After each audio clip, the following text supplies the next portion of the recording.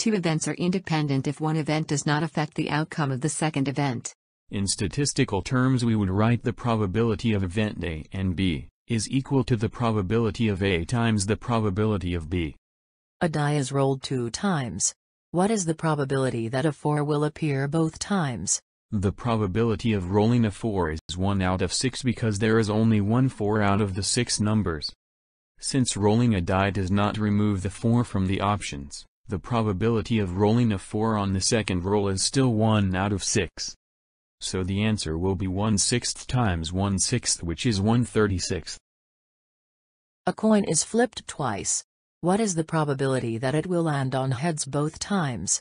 The probability of the coin landing on heads is 1 out of 2 because there is only one head out of 2 choices, heads or tails. Since flipping a coin does not remove the heads or tails option, the probability of the coin landing on heads again the second time is 1 out of 2.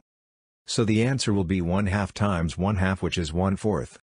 A spinner has 10 numbers. What is the probability that a 6 will appear the first spin and a 5 will appear on the second spin? The probability of a 6 appearing on the first spin is 1 out of 10 because there is only one 6 out of the 10 numbers. Since a number is not removed after the spin, the event is independent. The probability of the spinner landing on a 5 on the second spin is 1 out of 10 because there is only one 5 out of the 10 numbers. So the answer will be 1/10 times 1/10, which is 1/100th. Two events are dependent if one event affects the outcome of a second event. In statistical terms, we would write the probability of event A and B is equal to the probability of A times the probability of B given that A has occurred. A bag of marbles has 3 red, 2 blue and 1 green, a total of 6 marbles. What is the probability of pulling out a red and then a green without replacing the marble? Since a marble is removed and cannot be used again for this exercise, the event is dependent.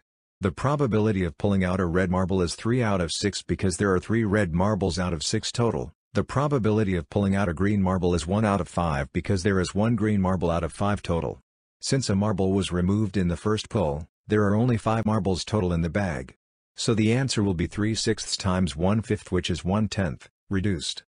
A deck of playing cards containing 4 suits with values ranging from 2 to 10, Jack, Queen, King, and an ace. There are 52 cards in all. What is the probability of getting an ace and then a king? Since a card is removed and cannot be used again for this exercise, the event is dependent. The probability of pulling out an ace is 4 out of 52 because there are 4 aces in the deck, 1 of each suit. The probability of dealing a king is 4 out of 51 because there are 4 kings, 1 of each suit, out of 51 total. Since a card was removed the first time, there are only 51 cards remaining. So the answer will be 4/52 times 4/51, which is 4/663, reduced.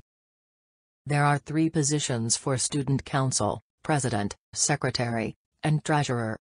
If the names were pulled from a container, what is the probability of getting chosen for a position if there are 20 students in a class? Since a person is placed into a position, he or she cannot be selected again for another office position. The event is dependent. The probability of selecting a president is 1 out of 20. The probability of selecting a secretary is 1 out of 19 since there is one person out of 19 in the class to select from since the first person is already in the president's position. The probability of selecting a treasurer is 1 out of 18 since there is one person out of 18 in the class eligible to select since 2 have already been placed into positions. So the answer will be 1/20th times 1/19th times 1/18th, which is 1/6840.